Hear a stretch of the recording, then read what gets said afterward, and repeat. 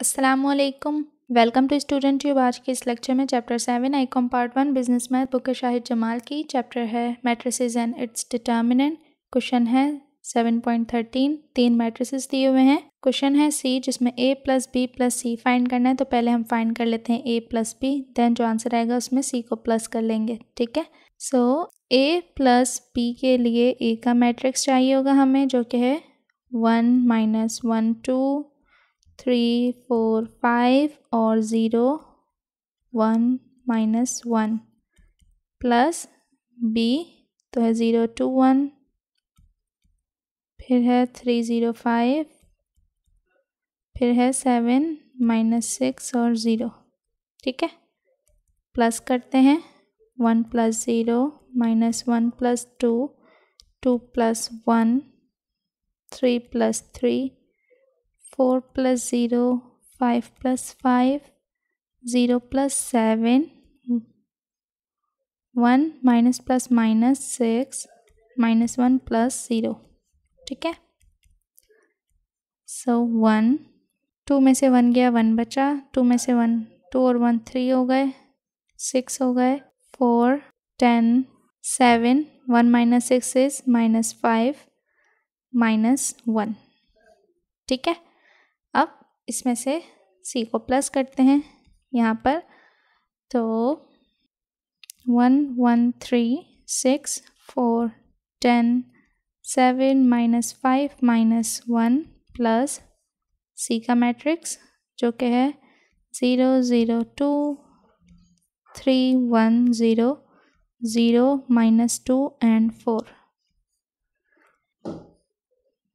1 -0 बल्कि plus plus है 1 + 0 1 + 0 3 + 2 6 + 3 4 + 1 10 + 0 7 + 0 -5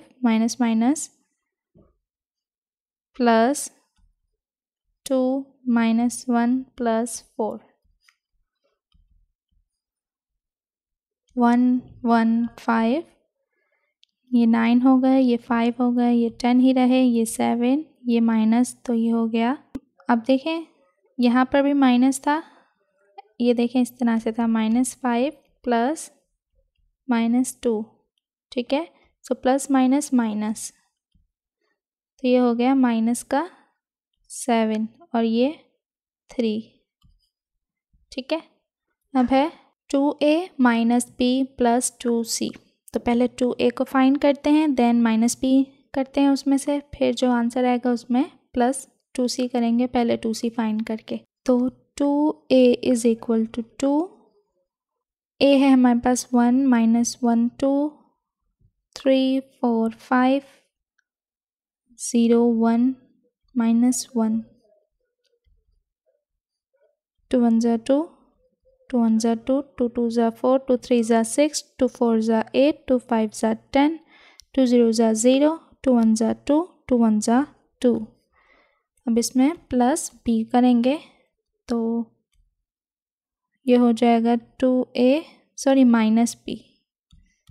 -b करेंगे। सो 2a यानी कि 2 - 2 4 6 8 10 0 2 -2, फिर माइनस b का मैट्रिक्स 0 2 1 3 0 5 7 -6 0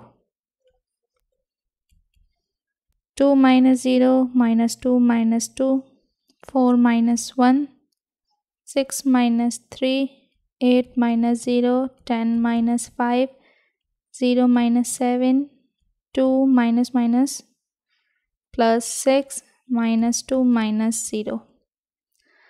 तो 2a -b क्या आया हमारे पास 2 माइनस प्लस, सो माइनस का 4 4 -1 इज़ 3 6 -3 इज़ 3 8 10 -5 इज़ 5 -7 8 और -2। अब इसमें 2c को प्लस करना है, तो पहले 2c फाइंड करेंगे। 2 और c है हमारे पास 0 0 2 3 1 0 0 -2 एंड 4। तो ये हो गया 2 0 ज़ा 0, 2 0 ज़ा 0, 2 2 ज़ा 4, 2 3 ज़ा 6, 2 1 ज़ा 2, 2 0 ज़ा 0, 2 0 ज़ा 0, 2 2 ज़ा 4, 2 4 ज़ा 8। अब इसमें ऐसे प्लस करेंगे तो ये हो जाएगा 2a minus b plus 2c। ठीक है, सो 2 -4 3 3 8 5 और -7 8 -2 प्लस हो जाएंगे 0 0 4 6 2 0 0 -4 8। So 2 plus 0 minus 4 plus 0, 4 plus 3, 3 plus 6, 8 plus 2, 5 plus 0, minus 7 plus 0, 8 plus minus 4, minus 2 और प्लस 8। ठीक है, तो यहाँ पर आंसर लिखते हैं 2 plus 0 is 2 minus 4 7, ये हो गया 9 प्लस किया तो ये हो गया 10, ये 5 ही रहे, ये -7 ही रहे, 8 minus 4 is 4, -2 plus 8 is 6 answer. तो ये था क्वेश्चन। उम्मीद करती हूँ कि आपको अच्छे समझ आ गया होगा। मज़ीद एक्सरसाइजेज एंड क्वेश्चंस के लिए चैनल को कर दें सब्सक्राइब एंड साथ ही अपने क्लासमेट एंड फ्रेंड से शेयर भी ज़रूर करें। मिलते हैं नेक्स्ट वीडियो में, तब तक के लिए अल्लाह हाफ़िज़।